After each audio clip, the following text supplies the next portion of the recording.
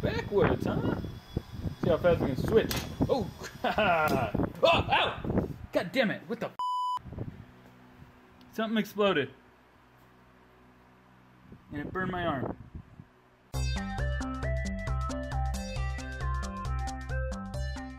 The wheelchair is controlled by the Xbox controller, which is connected to the laptop running Unity.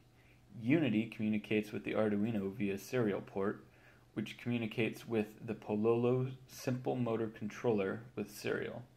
That allows different voltages to come from the battery through to the motor. The reason I'm using Unity to control this, as well as an Arduino, when I could just use RC controls, is because I want to have additional features such as making this into a game, or allowing it to control other servos and animatronic pieces that will be built on top of it.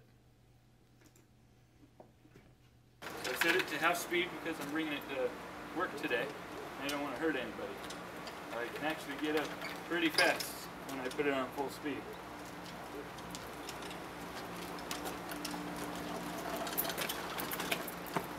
Whoa, whoa. And then you can get caught on it, it's like a dog.